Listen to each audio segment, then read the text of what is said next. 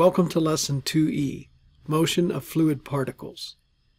We're going to introduce the four fundamental types of fluid motion. We'll define them in terms of rates. In this lesson, we'll do the first three. We'll save rotation for next lesson. We'll also define volumetric strain rate, and we'll combine linear and shear strain rates into one tensor, which we'll call the strain rate tensor. There are four types of fluid motion. We're talking about a fluid particle.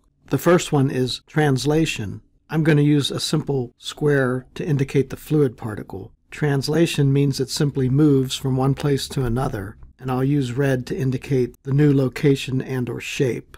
Translation is simply movement. We also have dilatation, also called linear strain, where our original square particle becomes rectangular. In the case I've drawn, it's stretched horizontally and it's shrunk vertically. These are, of course, for two-dimensional flows, but you can imagine similar things happening in 3 dimensions. Then there's shear strain, where the particle actually distorts with angles changing. So we would say that this one is distortion of angularity, whereas dilatation is stretching or shrinking. And notice the angles are all 90 degrees for both the original and the stretched particle. But here the angles have changed. The fourth one is rotation, where the particle has rotated.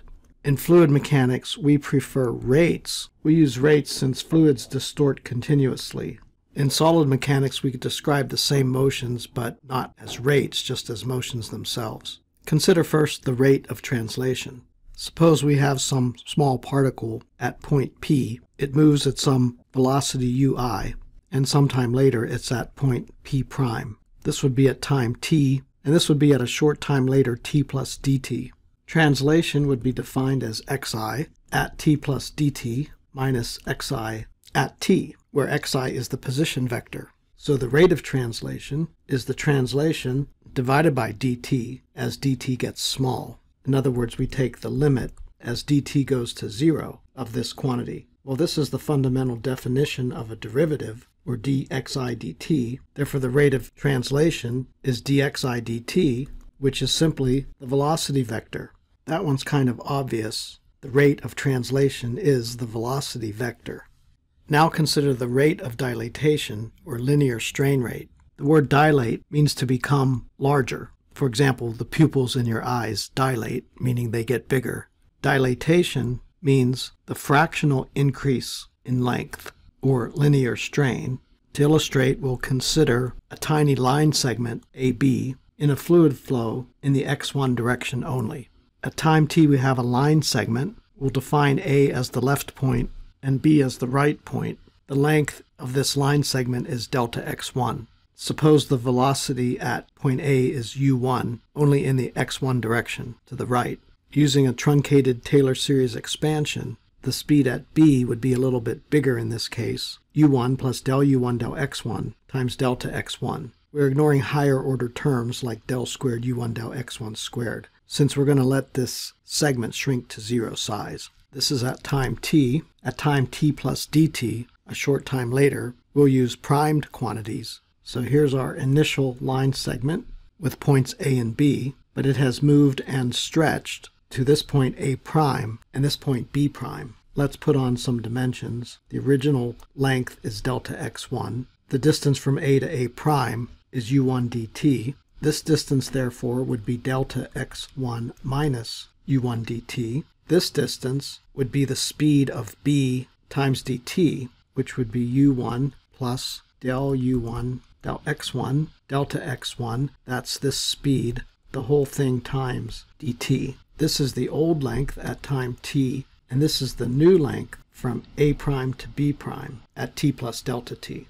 Now let's define linear strain as the new length minus the old length divided by the old length. This is a non-dimensional quantity since length appears on the numerator and denominator. This is also the fractional increase in length that we call the dilatation up here.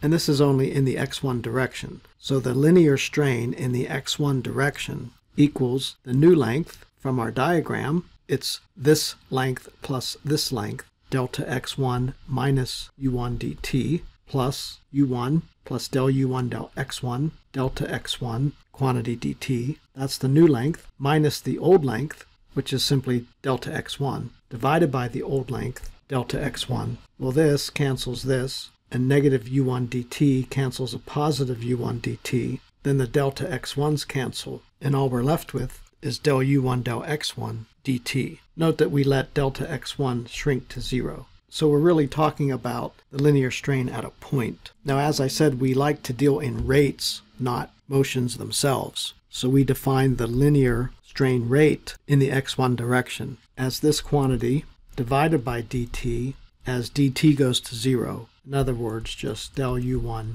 del x1, or in common notation, u1 comma 1. Similarly, the linear strain rate in the x2 direction turns out to be del u2 del x2, or u2 comma 2.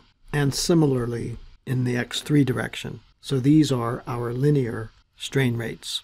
We also define a volumetric strain rate, which is a kind of three-dimensional version of these linear strain rates. We also call this a bulk strain rate. We define this as the rate of volume increase of a fluid particle per unit volume. You can see that this is kind of a three-dimensional version of what we had up here, which was the increase in length over the old length. This is the increase in volume over the original volume.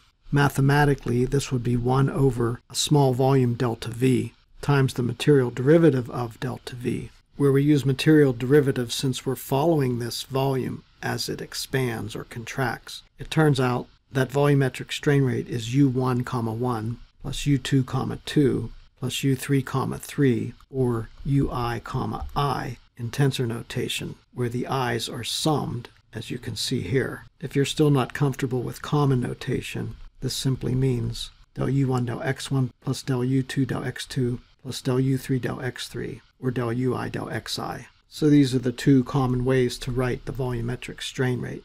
Now let's look at general two-dimensional fluid motion. I'll quickly read this. A fluid particle can undergo 4 different types of motion, which we express as rates, as we talked about. Rate of translation and rate of dilatation we've already talked about. We also have rate of shear strain and rate of rotation. In the diagram below, we show all 4 of these simultaneously. Again, this is for 2D flow in the x1, x2 plane, but we can easily extend to 3 dimensions. We let point P be the fluid particle with neighbor particles A and B, as shown here. Here's point P, A is to the right and B is up, at distances delta x1 and delta x2. This is at time t. At time t plus dt, point P has moved to P prime, point A has moved to A prime, and point B has moved to B prime.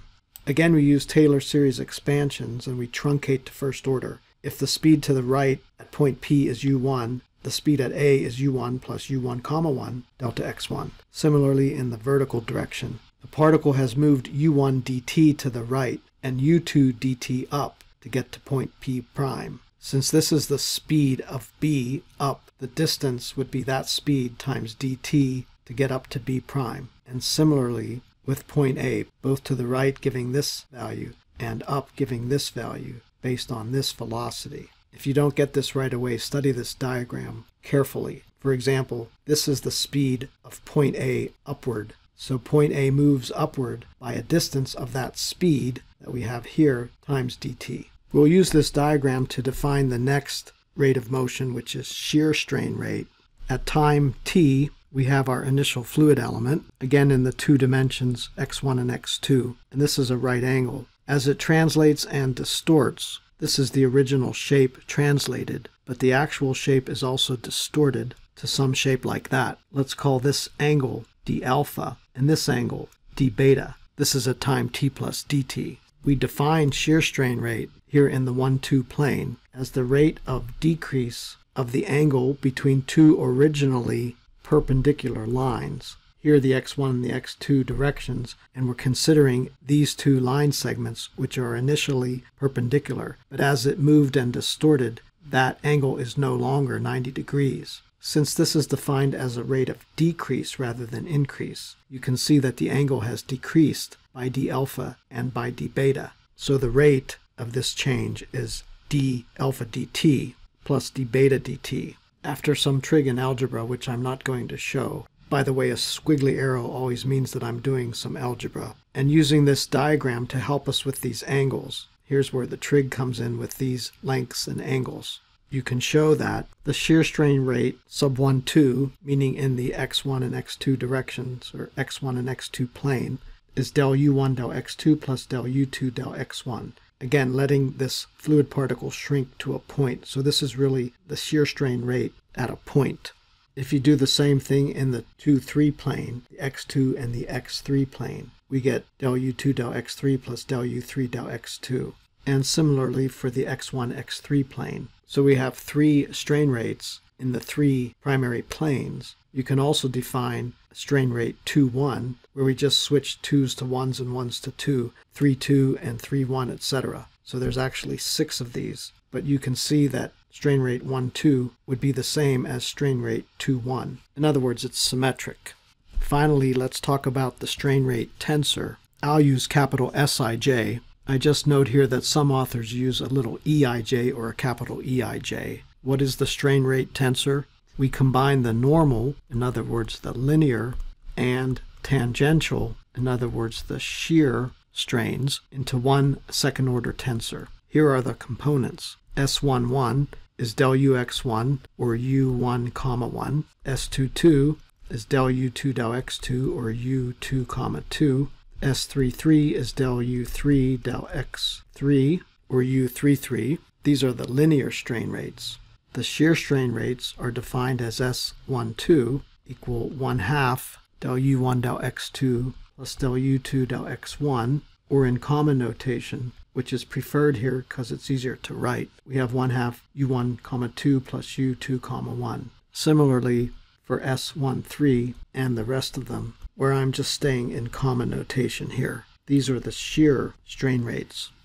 But sir, there seems to be a factor of 1/2 compared to what you told us before. Good catch, Boris. That factor of 1/2 wasn't there in these shear strain rates we previously defined. This factor of 1/2 is necessary to combine these two into one tensor. We write this one tensor then as capital Sij, writing it in matrix format, S11, S12, S13, S21, S22, S23, S31, S32, S33. We see that the diagonal components are the normal or linear strain rates, and the off-diagonal components equal 1/2 the shear strain rates. Finally, in tensor notation, we write this second-order tensor as 1/2 del ui del xj plus del uj del xi, or in common notation, 1/2 ui, j plus uj, I. This is the strain rate tensor in tensor notation. And finally, as I've already said, this tensor is symmetric, meaning that this value must be the same as this value, this one the same as this one, and this one the same as this one. In the next lesson, we'll look at rate of rotation. Thank you for watching this video. Please subscribe to my YouTube channel for more videos.